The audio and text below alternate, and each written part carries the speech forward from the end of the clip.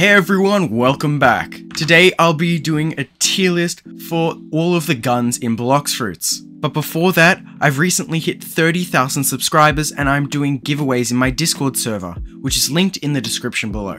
Like, subscribe and join the Discord server if you want to be a part of them. Let's get straight into the video.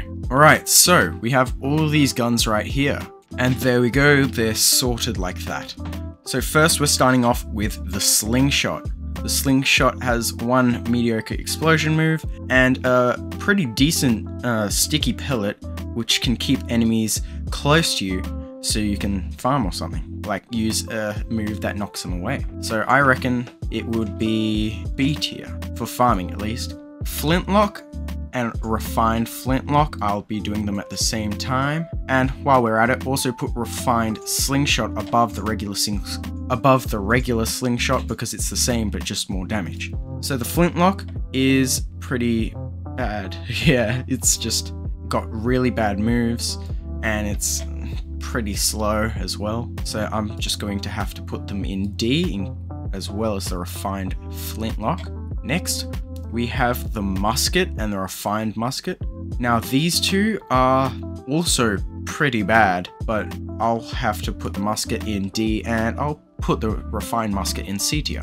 Next, we have Acidium rifle. Now Acidium rifle is a pretty easy gun to get in the second C. It's a chance drop from the factory raid. And considering how easy it is to get, it's really good. It's got a stun move and another stun move. And the click, even though it's slow, has a long range and it also does damage over time. So it gets rid of the opponent's observation as well. So I put that in S tier. Next, we got the cannon.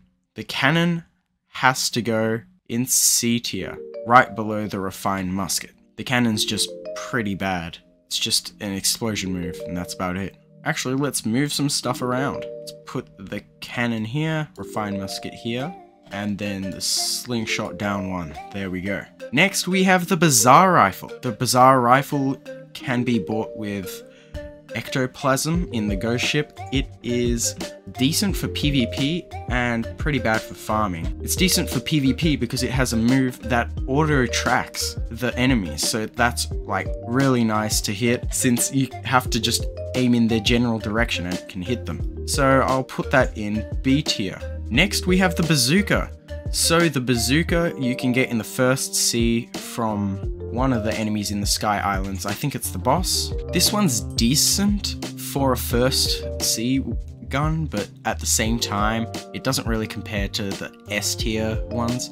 So I'll just have to put it in high B tier. And yeah, I'll move the refined slingshot down. Next we have Kabucha. So Kabucha you can get in the second C for about 1,500 fragments. And the first move is pretty garbage, but the second move is and was one of the best moves out of all of the guns when there were only the second C and the first C guns. It can be used to stun and extend combos and stuff like that. It's actually a really good move. I'll have to put it in, oh this is tough, A tier. Next we have the serpent bow, which you can get in the third C. It's a chance from getting it when you kill the Empress boss. This has one AoE move that when it explodes, it also automatically tracks anyone within 80 studs distance. And another move that if it hits the opponent, it stops them from being able to dash or use their moves or anything like that. It's really good like that with a stun and everything. So I'd have to put it in, this one's tough, high A tier, there we go, serpent bow right there. Now next is the soul guitar.